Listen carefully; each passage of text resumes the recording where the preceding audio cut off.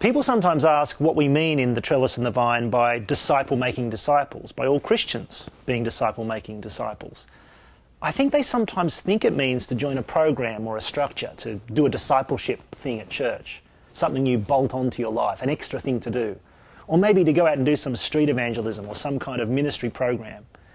But to be a disciple-making disciple is really just to be a Christian who invests in the lives of the people around you, seeking to move them towards Christ and then to maturity in Christ through the Word and prayerful dependence on God's Spirit. It means to invest in people over time, the people in your life, and see them come to know Christ. It's not a program, it's people.